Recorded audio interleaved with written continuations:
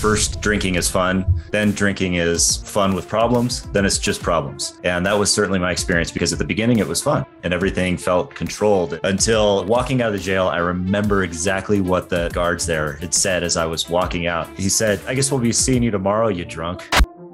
One thing that stuck with me that my sponsor told me early on was it doesn't get easier, it gets better. That really stuck with me because there's still things that are thrown at me. I mean, I still have anxiety. It's not like anxiety goes away. Fear is not necessarily an enemy. I mean, if we didn't have it, we'd all be running around like psychopaths.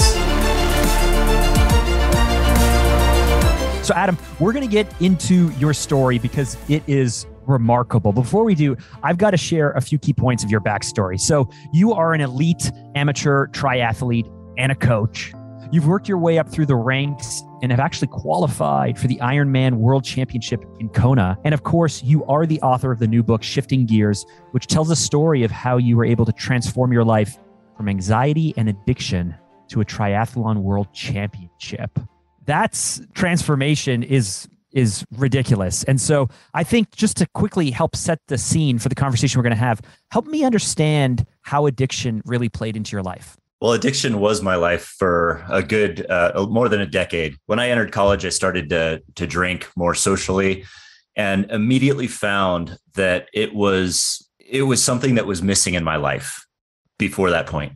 Alcohol was missing in your life? Alcohol. Well, that's how I felt at the time. You know, I felt that alcohol was something that was like this good friend that I never found. And that was my first experience with it because I had this subtle or this really dormant anxiety that was in me that I felt was there, but I never knew what it was because we never talked about that when I was young. The topic of mental health or anxiety or anything like that wasn't discussed. So social anxiety, all of the spazziness that I experienced and all of that, when I took my first drink and I had, 3 beers the first time I drank, that anxiety just immediately went away. And it was like, whoa, I feel I could talk to people, I could talk to girls, and that kind of started, that imprinted in itself something that I wanted to chase for the next 10 years, that feeling. Is it the feeling like, oh, I finally unlocked the real version of me, the version I was always hoping that I could be? That's exactly how it felt at the beginning. Yeah. So starting out, and there's a saying within, recovery that first drinking is fun, then drinking is fun with problems, then it's just problems. And that was certainly my experience because at the beginning it was fun. It didn't feel like it was a problem and everything felt controlled. And, I was positively reinforced by friends and all of that good stuff. And yet, so it felt like it was who I was meant to be. And then, so my identity got shaped around it for that first period, that first year of that experience until it started becoming problematic. Because once I started noticing that the drinking became a problem, that was when my anxiety started getting so much worse. So it was a chicken or the egg thing. Where did the anxiety come from? And I knew that it was becoming very bad because I would start to just randomly have these panic attacks. And so I didn't exactly know which was the right way. So I just knew I was living a disordered lifestyle, this lifestyle of when I was sober, I was having panic attacks. I was having all of this anxiety. I didn't feel like I was myself. I feel like there was a monster living in my head. And then when I was drinking, it didn't feel like me either anymore because I would no longer like myself as a drunk.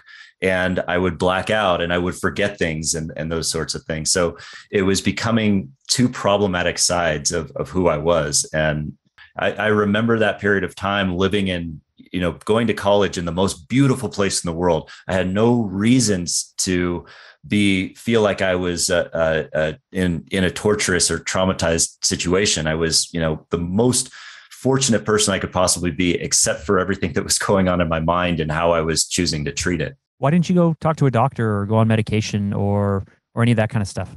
I did after it became really problematic. I did go to a doctor, though at that time I never wanted to admit that I had a drinking problem or that I was drinking too heavily. So I did get the medication and tended to mix the medication with the alcoholism. I feared that if I told the doctor about the heavy drinking, that they would just say, well, you need to stop drinking. That'll take the anxiety away. So that touches the mind of someone who's battling with that kind of addiction. It's never rational.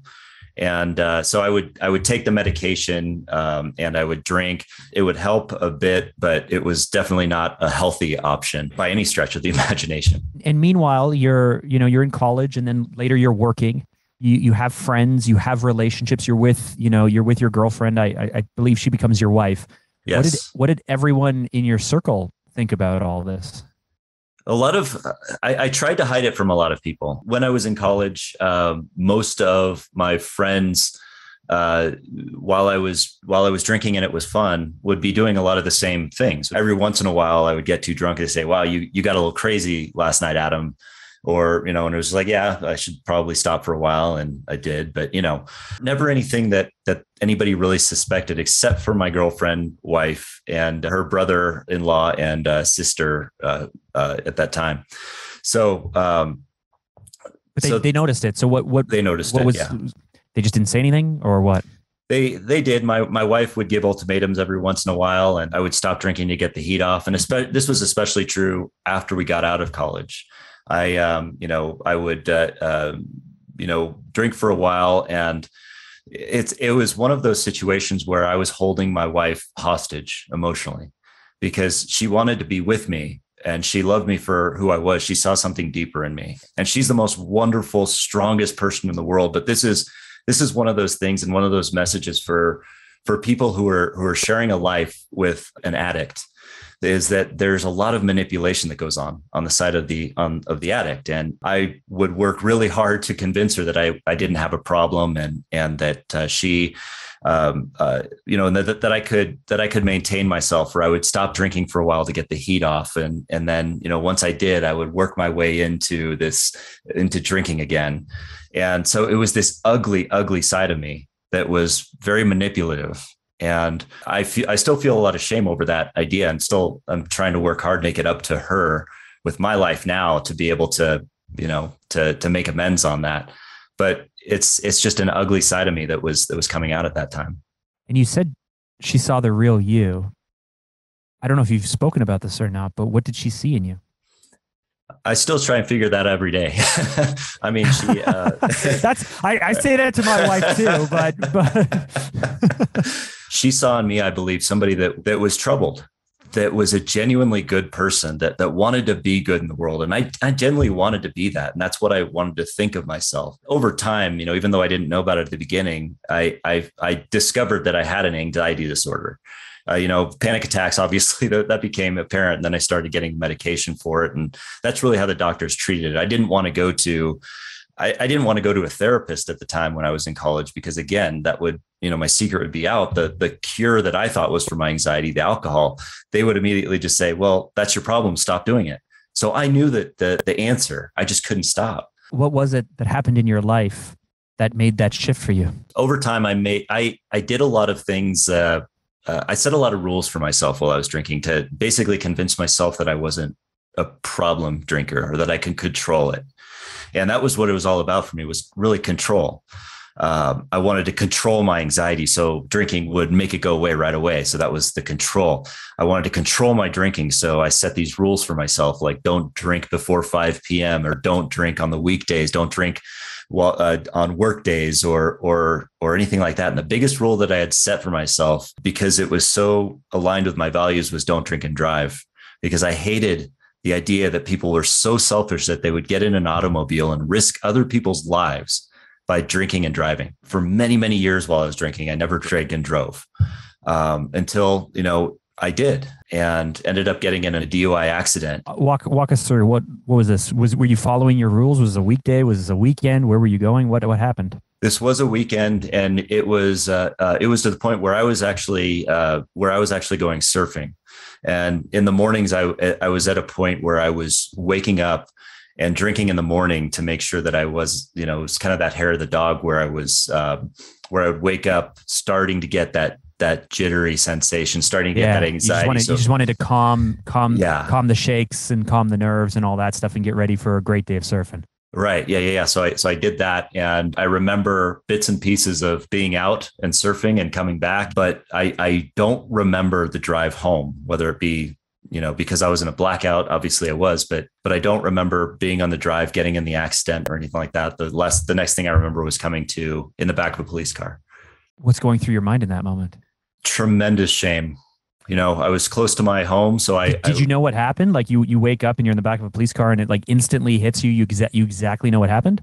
I didn't exactly know what happened. No. I could only piece together that, something had happened while I was drinking and that I caused some problems. And it was one of my biggest fears because a lot of my anxiety revolved around this idea of what did I do while I was blacked out? And it was this fear and this massive fear. And this was that fear coming to realization because I just didn't know, what it was. I was told that I, had drank and drove and that, and so I was doing the sobriety field test. And that's kind of when I figured it out, but I still didn't put the pieces together. And so I had sat in jail basically trying to wonder what I had done. And also this feeling of just immense shame because I had done something that I had so hated. I became something I hated because I was now just not putting myself at risk, which was fine with me at that point. Like, I didn't really care about myself, but now I was putting other people in danger. And that started the tailspin of me thinking about ending my life at that point and just wanting to die. I didn't really feel I had the gut to be able to actually do it myself, but I wanted to be struck down dead at that point and kind of take a coward's way out. But I was also realized then, sometime within those first days of that shame of not being allowed to go back home to my wife at that point. So going into my parents' house, they were away on vacation. Your wife threw you out? Yeah, she did not let me come home for I think it was for a couple of days after that, and until we were able to talk, and until I was committed at that point to get sober. And it's important to note that at that time, the first thing in my mind is I understood where she was coming from. I didn't know why she was with me for so long, so I thought for sure that if she was going to end it with me, I mean, she was in the right. There was no question about it. But I knew that I had one of two choices. It was either death or incarceration or get the help and actually do what people are saying in the rooms of recovery. And for me, it was Alcoholics Anonymous. So pursuing that route. But that became the first priority in my life was sobriety, not family, not my wife. I used to think, well, I can't do the recovery thing because I have my family, I have my wife, I have my kids to take care of. I have my job. How am I going to be able to do this or take care of my family if I have to go to AA every day? It was like, no, my mindset changed. The first thing, the most important thing in my life was sobriety because that was the only thing that I had.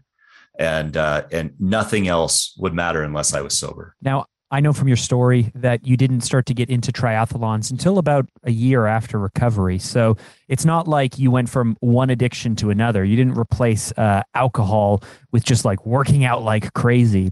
So for that first year of recovery, what did you really embrace and what did you really learn? I really embraced what I was afraid of. And I won't speak for all addicts, but this tends to be a common theme that if you say, I'm never going to drink again, that's a harmful statement because it's always like, it's so final. And alcohol has been such a big part of me that saying never, it's like, I mean, they say in a lot of the books you read that it's like cutting off an appendage, it's such a hard thing to come to terms with. But I embraced that fear of contrary action, of going against kind of what my brain was saying and maybe just for today. So I embraced the idea of that present, of that one day at a time element of just for today, I'm not going to drink. And just for today, I'm going to go into a meeting. And just for today, I'm going to talk to somebody and ask them for help. That was always something I had a hard time with too, was asking somebody else for help. I felt like, well, why would they want to help me? I don't want to be a burden on somebody, that sort of thing. But I made a point of finding the most experienced and longest term sobriety and hardest core alcohol AA person in the room and asking them to be my sponsor so that I could make sure that I could hold myself accountable in the best way possible. And it scared the hell out of me, but it was so worthwhile. And I know that challenge of people. And I mean, if people are entering the rooms for the first time and you have that willingness to really start it, I would really just challenge people to do that and really reach out for that help, because it makes such a big difference to just immerse yourself in the community and find the mentor in anything you do. I mean, you talk about, personal development and really achieving your best thing. It's all about a mentor. And that's the beauty of something like recovery, where you can find the mentor who shows you how to do it. Hey, it's these 12 steps. That's all you have to do, but you have to be fully involved in it and you have to go deep in it. And if you're willing to do that, then there's light and there's hope. You can stay sober. And that's what worked for me. Your story reminds me of something I heard from Dr. Drew from, I think, Loveline. And, he's certainly well known. Mm-hmm. He was talking about life change, why some people change and some people don't, why at certain points in your life you change and stay committed to the change, and why other times you don't. And what he said so struck me, because he said that the ultimate motivating factor, the ultimate thing that actually leads to the largest amount of change, is the feeling of disgust. Mm-hmm. It's seeing yourself or your situation or who you are from outsiders' eyes for kind of the first time, or at the very least in such a way where it hits you that this is you, that this is so out of alignment with who you think you could be or should be, and you're just disgusted. You're so disgusted with yourself that you just have to change. I know for myself with my health journey, I was always extremely heavy and not very healthy. And then I hit that point of just like, is this is me? This is it? And I hit this point of disgust and the change happened. It sounds like your DUI was this moment of disgust where the change could happen. But it also seems like it could have very easily gone the other way, where it's like, this is me. I guess this is who I am. And then you live out, there's another version of you somewhere in another universe where you're living out the rest of your life without your wife, without your kids, without any of that stuff. And you just went off some other way, no? Yeah. Oh, absolutely. And I love that Dr. Drew quote, by the way, and I can really relate to that idea of the disgust being that transformational trigger, because that's exactly how I felt, walking out, like sitting in the jail cell, seeing how I was rightfully treated by the officers in the jail who have to see that kind of stuff every single day. Walking out of the jail, I remember exactly what the one of the young guards there had said as I was walking out. He said, "Well, I guess we'll be seeing you tomorrow, you drunk." And I was like, oh, and it was just so, it hit me so hard at that point, where I was so angry and so resentful, but it wasn't even geared towards him. Even then I understood why he would think that, but it was all towards me, because he was right. I mean, if I didn't change, that's how it was going to be tomorrow. He very well might have seen me again. And there definitely is, if there's the multiple universe idea and there's those transition points, there's definitely another person out there that's like me, maybe still drinking, probably dead by this point, or what have you, who's definitely lying in a gutter somewhere. Tony Robbins has this process called the Dickens process. I don't know if you're familiar with it, but it's where you really think of that, where you put yourself in two scenarios. That first one is is you put yourself 10 years into the future and you think of how things will look if it doesn't change. You put yourself there visually, you put yourself there mentally, and you hear the things, you smell the things, and you really feel it. That's what I feel when I do that process, because that's who I could be if I didn't change. And that's who I could be if I picked up a drink right now. I know that for a fact. But, putting it the other way, what could I be if I did change? Looking 10 years into the future, what is the opposite of that? And that's what I strive for. That's why I try to visualize instead. And it's a powerful process. That Dickens process, the first time I went to a Tony Robbins Unleash the Power Within, my friend Evan Carmichael took me down, and I was down there with him, and he's sitting beside me, and we're working through this process now. Evan works with the Robbins group, and so we're sitting in the front row. Tony's like, this is 2018. Tony's in front of us on stage. He's like so into it, like his sweat, he's spitting, it's hitting us, all this stuff. But I'm working through this process, and my health was actually one of those things. Mm-hmm. And Tony pushes you, and we don't want to give away too much if you haven't worked through, because it's super powerful, but he pushes you to like really imagine how bad it could be. Like, make it worse, make it worse, make it worse. And so I'm thinking, well, if I don't change my health, my diet, my exercise, if I don't take this seriously, I think I was like 36 at the time. I said, well, what, maybe I'll die young. Well, that's not painful enough. Maybe I won't be there, to walk my daughters. I have 4 kids. Maybe I won't be there for their weddings. Mm-hmm. Oh, that'd be terrible. And then the thing that really got me, and I remember telling Evan this, and I couldn't even say the words out loud because I was crying too hard. And I just remember looking at his eyes, and he had such sympathy for me in that moment. But I was like, what if I never meet my grandkids? Like what if because I'm just too, I don't know why. I'm not willing to change. I don't know what it is, but what if I'm never going to meet my grandkids? Mm-hmm. And how selfish that is of me to take that away from them, to have that person in their life. And so that was the thing where it's like, I'm on the treadmill. I'm like, I'm meeting my grandkids. I'm like working out. I'm like, I'm meeting my grandkids. And it worked for a year and a half. Like I'd be sometimes on the treadmill crying because I'm like, I'm going to meet my grandkids. and so it's super powerful. I almost wished, or maybe there is, but I almost wished that I could make more of these major life changes in my life without waiting for that level of disgust to kind of hit. Now, mm-hmm. I know you have, on the back end of your story, like we're going to get into the health and the fitness and the triathlons and all of that stuff. But on the back end of the story, is there a way to be able to make more of these life changes happen without waiting for rock bottom or waiting for disgust or having to wait for Tony Robbins to yell at you to make these changes? Yeah, I mean, it's a great question because, I struggle with that all the time. We tend to fall back into those, or at least I tend to fall back into those feelings of comfort. But, in what I've experienced and what helped me to kind of look at those next things was really focusing and really having that daily practice of looking at the things that I have achieved that I thought that I couldn't. That first one was sobriety. By taking those steps, now I have a framework for how to achieve something. I don't have to get disgusted with myself to make a transformation. Is it still hard to stay sober all these years later? It's not. I mean, at this point in time, I still take it a day at a time. But one thing that stuck with me that my sponsor told me early on was it doesn't get easier, it gets better.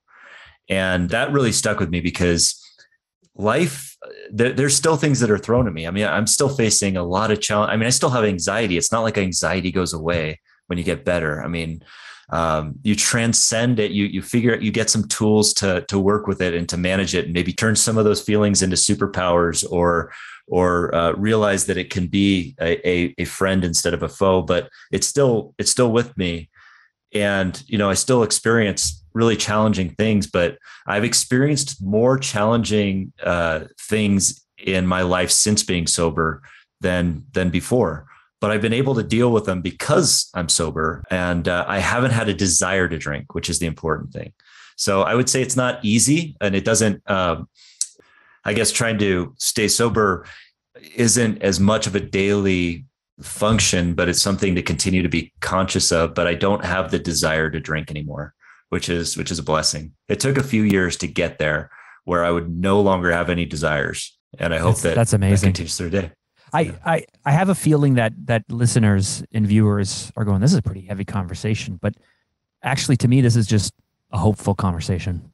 Mm-hmm. Because if anything, it proves that change is possible, that in the darkest time, you're in jail, your wife won't talk to you, you think you've lost everything. That's a sliver. It's a moment. It's a season that you were able to work your way, claw your way, get your way out of, but that you can work through this stuff. And so was it about sobriety? Was it about conquering anxiety and working through fear? Was it about getting healthy and facing these new challenges as you started to take on triathlons? What was the order of the things you had to knock out in order to at least clear your head and get to kind of the day one of the reset? So getting to that reset, so having that framework of anxiety of that first year of sobriety, I spent that whole first year working on my psychological, my mental, my spiritual well-being. That was my one focus: stay sober, work the steps, get that,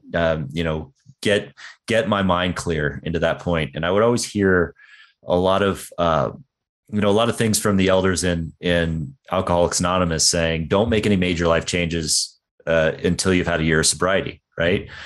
And so I always took that because of my personality. I heard that as make a major life change once you hit a year of sobriety. Yeah. It's like you're like checking off the calendar. You're like, okay, here we are. Major life change. Got to do it. Yeah. Yeah. So, so before I ever even got sober, that seed was planted in my mind of, this Ironman thing. Like I saw it on television at one time, watching the Ironman World Championship on television on NBC. They have a broadcast every year of the Ironman World Championship. And I was watching it, and I was watching all of the huge views of Hawaii and all of these racers and crossing the finish line in these enormous distances. Like I heard the announcer say it's 2.4 mile swim, 112 mile bike, 26 mile run, all in one day. And I thought to myself, I couldn't even visualize the swim part of it because I didn't even know that distance. But the bike over 100 miles, that was like, oh my gosh, how could you do that? How could you ride a bike for 100 miles? I hate driving that far. And then to run a marathon on the back of that. I'd never run a marathon. At that point, I'd maybe run a half marathon a couple of times just trying to power through it. But the idea of running a marathon was just like, no way. I don't want it. I know what a half marathon feels like. Screw that. But I watched it, and I watched all these people crossing the finish lines. And I was so inspired by that because they kept talking about all of the challenges that these people had overcome. They kept talking about, how they were normal people like teachers, lawyers, and doctors and things like that. And it really resonated with me because they started talking about specific challenges like, like maybe like one person had ALS or Lou Gehrig's disease and still powered through. And he said he'd get himself across the finish line, even if he had to roll across. And sure enough, he came to the finish line and he rolled himself across.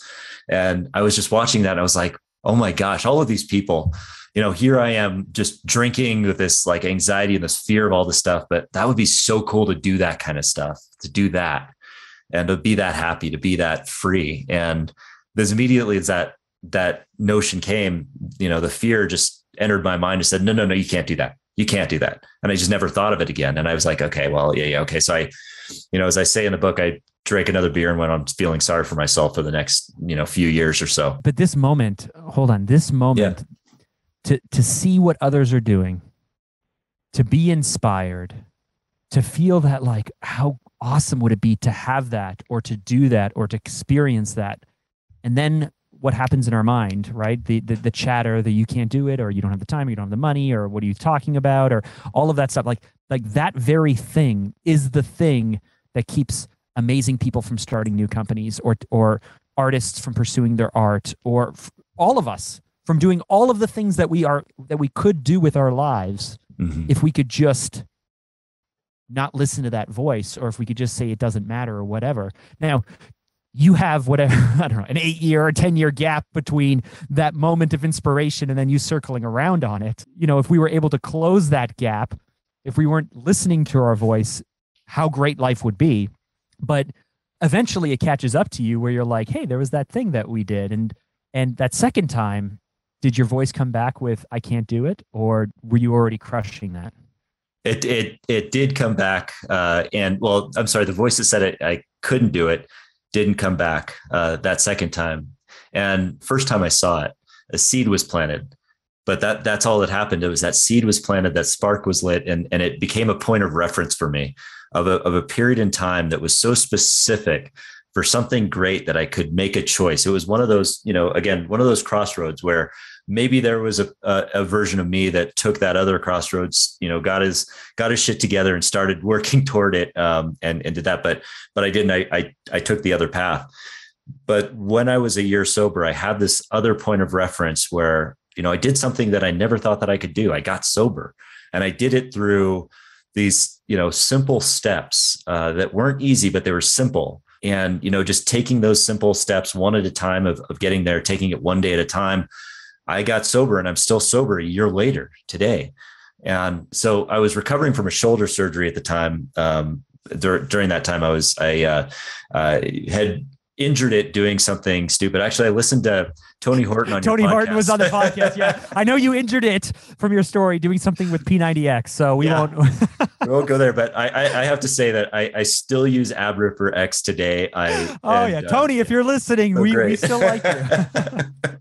But so I was recovering from that shoulder surgery, and I was just sitting in bed, and because I couldn't do anything, I was thinking to myself, man, I'd love to go outside. I'd love to actually start getting healthy, because I hadn't been focusing on my physical health. I'd been focusing on my spiritual, mental health. And in the rooms of recovery, a lot of people are smoking outside. So I was joining them, and that was how I got the community. So smoking, going out for coffee or donuts or things like this. And so I wasn't in great shape at all. And so I was lying in bed, recovering, eating peanut M&Ms, doing all this. And it entered my mind. I think that the conditions were right. The environment was right for it to come back to me, that I was just like, well, what can I do? I'm a year sober. I'm supposed to make a life change now. It's prescribed. I'm supposed to do it 1 year later. They told me I had to. I'm feeling inspired to like get healthy and fit. What can I do? And then it just entered my mind. Like, I remember that time when I was watching that triathlon, that crazy event. And I remember that same feeling entered my mind of like that, that kind of those butterflies that you get that are excitement and fear rolled into one. And it could either manifest itself as, oh yeah, I'm definitely going to do that. Or, oh, no, I'm definitely not doing that. Well, this time around, instead of saying, well, you can't do that, I said, well, what if I could? And then that started to just like get my mind racing on, well, I want to do that Ironman Hawaii. I want to be one of those people crossing that finish line in slow motion, giving the fist bump and enjoying myself. And so the first thing that I did was I looked online, how do you sign up for Ironman Hawaii? And I realized right away that you can't just sign up for Ironman Hawaii. You have to qualify for it. And it's really hard. So I started kind of digging in a little bit more and doing more research on how to go about that, and finding out there are these qualifying events. So after kind of sitting on it for a little while and doing some research and starting to just go out and walk, because that's really all I could do, I signed up for Ironman Cabo that was going to happen a little bit over a year later in March of 2014, and decided I was going to build a parachute on the way down, figure out how to do it. I love it. Now, in terms of your story, I mean, we could get certainly into all of the different Ironman, challenges and the lessons learned. But one thing I want to spend a little bit of time on is you really pride yourself on being able to reframe anxiety and fear as a superpower. Mm-hmm. As someone who struggles with this myself, I want to believe that that's true and that's possible. I've worked with therapists. I've asked them these questions, and I haven't yet landed on something where it feels like it's worth it.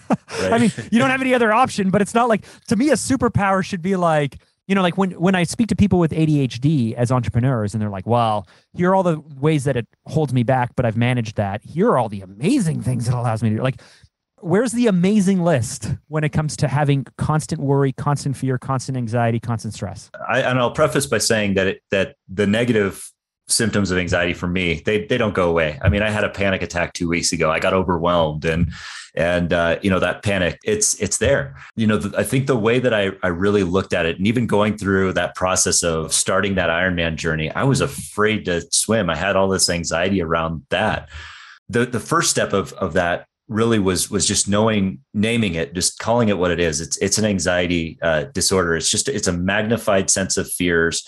And it's a magnified sense of this sensation that we have that is there to protect us, really. Fear is not necessarily an enemy. I mean, it's if we didn't have it, we'd all be running around like psychopaths, doing all these crazy things. But for some of us, we have that magnified sensation and sometimes goes to the irrational. And at least recognizing that as the first step is an important step, because then we can start to reframe it and look at it in another way. And for me, I started looking at, well, how can the negative symptoms, or how can these things that I'm experiencing be positive, or how have they been positive in my life? And when I looked at something like the obsession, like the obsessive nature, I have a bit of that OCD element. I'm like, did I turn the lights off and, going back and flipping them on? Or I have this obsessive personality, and it actually serves me in a lot of ways. when I was younger, I played the cello, and I would be able to practice for 3 hours a day, and that would fill my cup because I enjoyed music so much that, it gave me a sense of purpose. And I ended up getting into college because of that cello. Now, I quickly gave it up after I got into college because I started becoming a little bit more dysfunctional. But that obsessive nature became an element for me that also helped me in triathlon. I was able to sit on a trainer for 5 hours a day and push it. So I recognized where that superpower is because I have this, anxiety issue. Or heightened self-awareness is another one that I have, where, that heightened self-awareness in social situations is like, what are other people thinking about me? Am I saying the wrong things? Am I doing this? Am I doing that? But it's also, if you flip it on its head, can be a powerful thing. You can, look at others and be more compassionate. You can be more empathetic.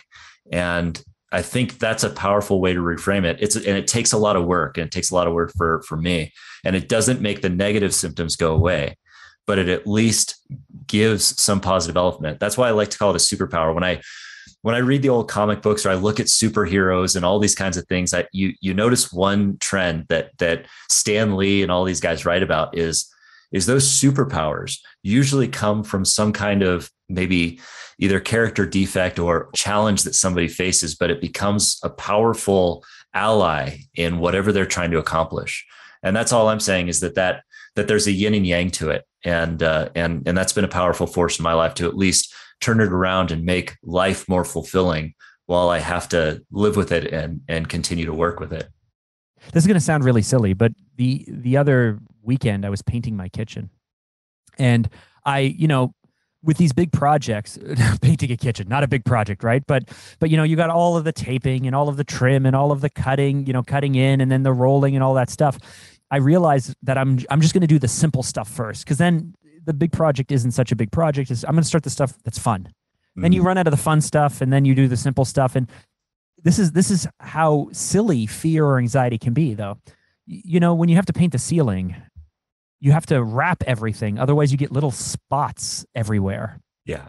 I was like, I don't want to take the time to wrap everything. But if I don't wrap everything, I'm going to get little spots. And literally, I wasted probably a day where I just didn't make any progress on this project because I didn't want to do it. So I woke up in the morning. I said, I'm gonna paint the ceiling.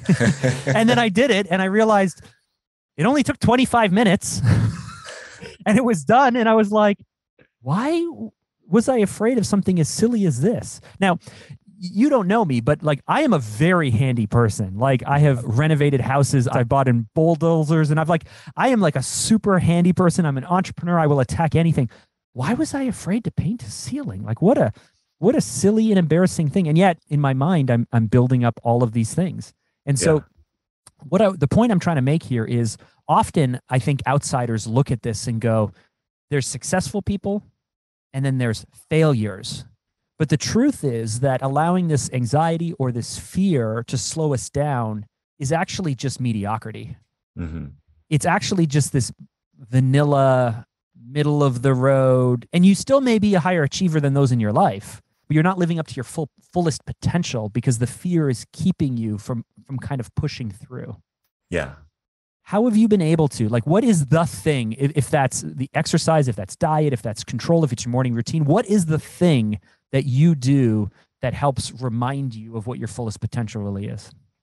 Yeah, I think it is that mindset and that practice, that discipline every morning, just to do the same things that prime me for the day. Those things help to really show me what I am. And I fail at that a lot. Talk about failure. Like I mentioned, I had a panic attack 2 weeks ago just because I had so much going on and I was overwhelmed, and it got to me. Was that a failure? I mean, maybe, but it's also, it's also part of who I am. And it's an opportunity to grow. But I think that one thing that I want to do is continue to push that 5% beyond my comfort zone. That helps me to continue to at least grow the realm of what I believe is possible for myself. That's really what achieving an Ironman for me was all about, because when I was sitting in bed with a shoulder injury and signing up for my first Ironman, I had no business doing so. And if I were to look forward a year from then and say, can I accomplish an Ironman in a year? I would be like, no way. I don't even know how to swim 25 yards, let alone 2.4 miles. How am I going to do that? Well, the answer was the same way I got sober, one step at a time, and just taking that one step that's 5% beyond the comfort zone. And so doing those things over and over again, day in and day out, what's the next thing that I would need to do? Well, right now, I don't know how. I can only swim 25 yards in a pool. So today I'm going to aim for 50, or whatever that is. That's really what it is. Or if it's in entrepreneurship or starting a business, it's like, okay, well, I'm afraid of calling people to ask them to buy my product. I mean, which is a legitimate thing for me. Well, I'm going to call 5 people, or I'm going to call one person a day. It's whatever whatever makes you a little bit squeamish, but you know that you can achieve, just taking that step, taking it to the extreme. I love Laird Hamilton's view on this, because we always think of somebody like Laird Hamilton, who's a big wave surfer. He surfs the biggest waves in the world. We would look at him, at what he does, and we say, that guy is fearless. There's no way that guy has any fear. Well, he admits all the time that, of course, he has fear. The difference is that when he gets afraid, he does that thing right away, because he knows that that's the challenge for him to actually go out and do it. He talks about wiping out so badly one time that his friend got injured, and that he had to take him to shore and make sure that he was okay. But then he said, all right, I'm going to meet you at the hospital later. I got to go out and surf this wave again so that I'm not afraid of it next time. It's just like, I'm not challenging people to surf big waves or anything like that, but it demonstrates an interesting point that the fear, if it's an irrational fear, or if it's a fear that is healthy for us to move beyond, then we should pursue moving beyond it. That's amazing. Last question for you. At the end of the day, what does it all come down to? For me, it comes down to continuous growth, continuous improvement. Continuous improvement as a father, as a husband, as a person, as whatever it is, because that leads to the fulfillment that we all want to have. It leads to the fulfillment of my family, of the people that I want to give back to. And if I'm not continuously growing, then I do atrophy. If I'm not continuously trying to push myself that 5% beyond, then I risk going backwards, and I can't risk going backwards. It's just part of who I am. And I become no good for anyone. I want to be the best person I can for everybody else. And that's really one of the reasons I wanted to put out, this book and everything, is to help people who might have that hopelessness, because, I come from that background of non-athleticism and not knowing, and being afraid, and being constantly afraid. And that doesn't have to be a life that we have to live. So I wanted to help give some hope in that direction. But continuous growth can lead to that. It doesn't have to be big growth. It just has to be incremental and continuous.